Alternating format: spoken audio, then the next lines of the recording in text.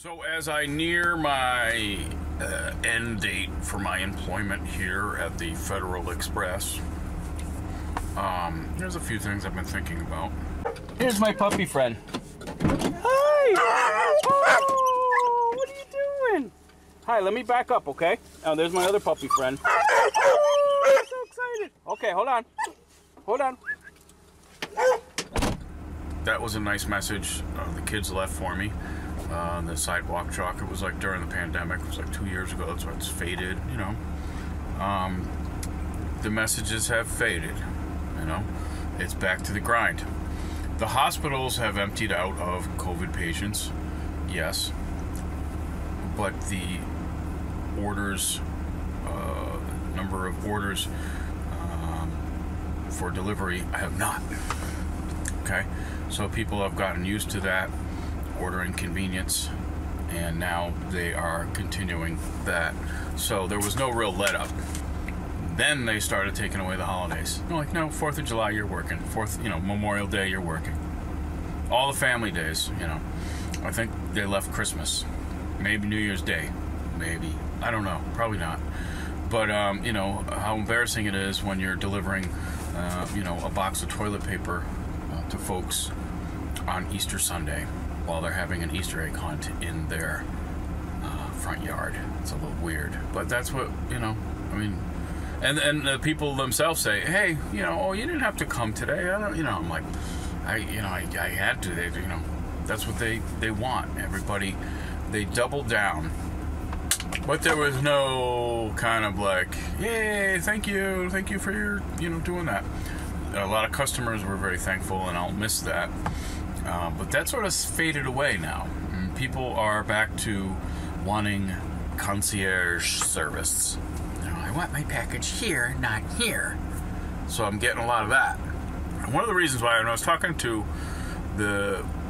briefly to one of the UPS drivers, and he's about my age, he's 51, and we were talking, and I was like, who's gonna do this when we leave? You know, there's not a big crop of people coming up, you know, wanting to do this. There are a few hardworking folks who want to go and do this kind of work, and that's great, but you know, it's just not, I don't think the numbers are there compared to the numbers of, you know, the demand for deliveries. It's going to be interesting to see what happens, and I figured it out.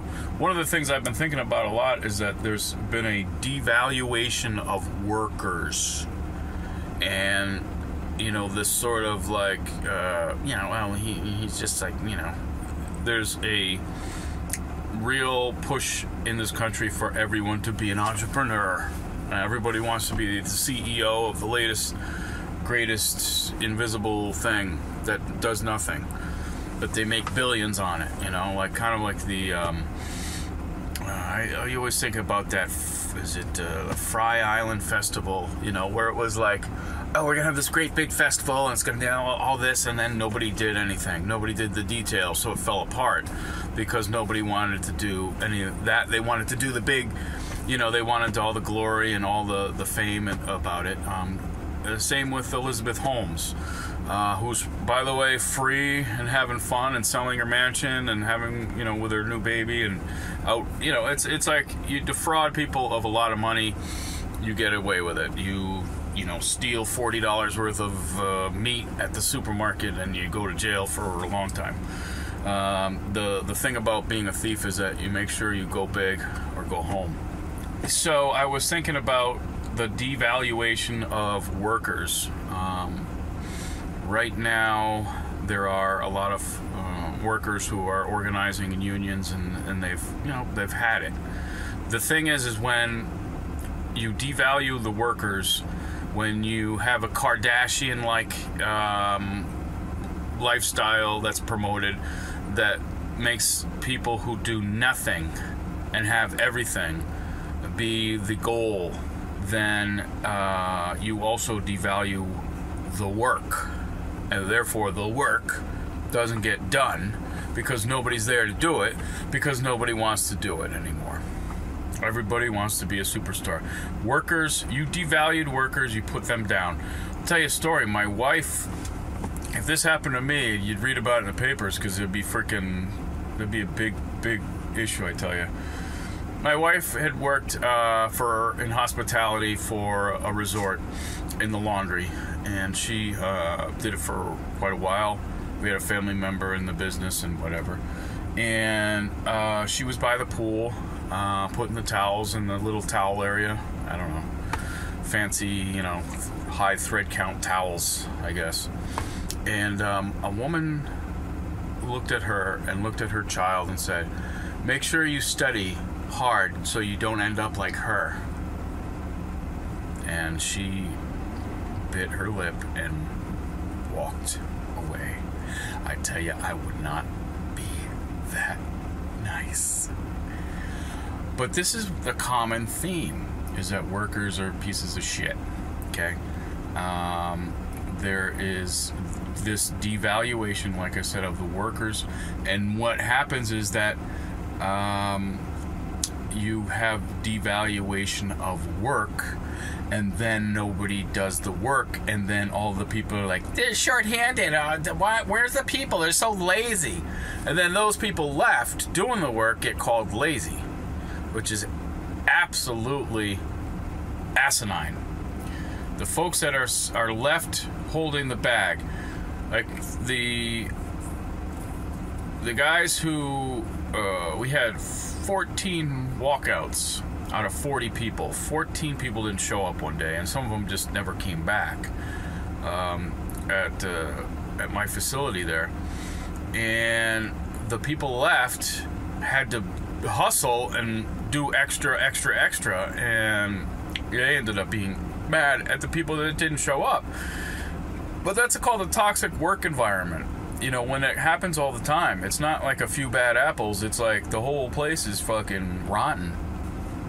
So it's the Kardashian effect, I'll call it. The Kardashian effect, where people see folks doing absolutely nothing and they have absolutely everything. No. Right now, we're so busy, I'm dropping it and going. We basically, like, someone orders a barbecue grill that weighs 125 pounds. What do? I push it out the truck gently and I put it in the driveway. And what do? They call up and complain. "I'm sorry. What do you want me to do? I didn't break it. It's in the driveway.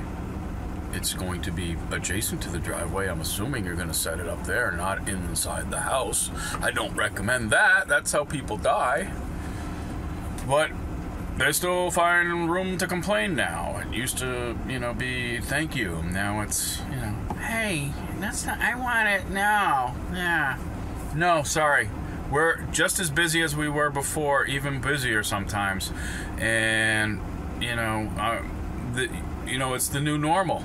Okay? The new normal is also here.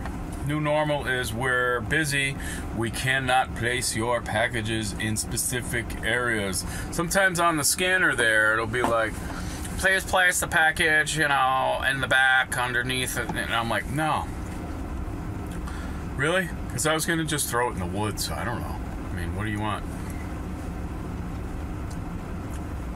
Another thing is that a lot of times when the truck is in the shop, my truck has problems, we have to take and use a budget truck.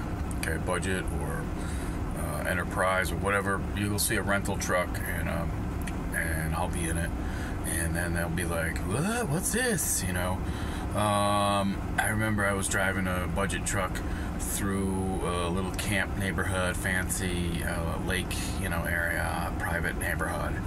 And a woman stopped me and she says, "Excuse me, this is a private neighborhood." And I said, "Don't worry, I won't tell anybody."